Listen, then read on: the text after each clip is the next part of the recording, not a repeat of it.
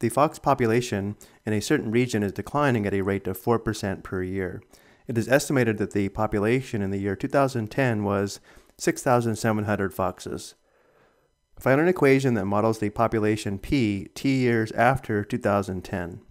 We will model the population using an exponential equation in the form y equals a times b raised to the power of x, and because the population is declining at a rate of 4% per year, we have exponential decay, and therefore the base b is equal to 1 minus r, where r is the decay rate as a decimal. So we'll write the equation in the form y equals a times the quantity 1 minus r raised to the power of x, again because we have exponential decay.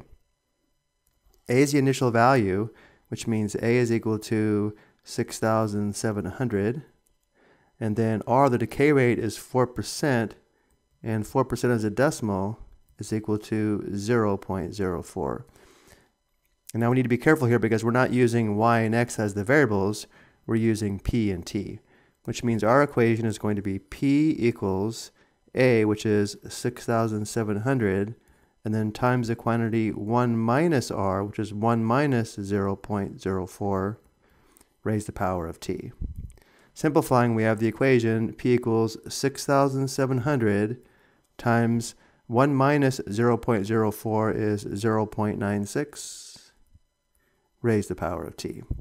The base of 0.96 should make sense because if the population is decreasing 4% per year, each year 96% of the population remains. 96% as a decimal is 0.96. For part B, we're asked to use the equation from part A to estimate the fox population in the year 2018. Remember, t is the number of years after 2010, which means the value of t is equal to 2018 minus the base year of 2010, which is equal to 8. So now we substitute 8 for t in our equation to estimate the fox population in 2018. So p is equal to 6,700 times 0.96 raised to the power of 8. And now we go to the calculator and we're told to round to the nearest fox or the nearest whole number. We enter 6,700 and then in parentheses 0.96. This is raised to the power of 8. Enter. Because we have a 3 in the 10th place value, round down to 4,833. So now we know the fox population is estimated to be 4,833 in 2018.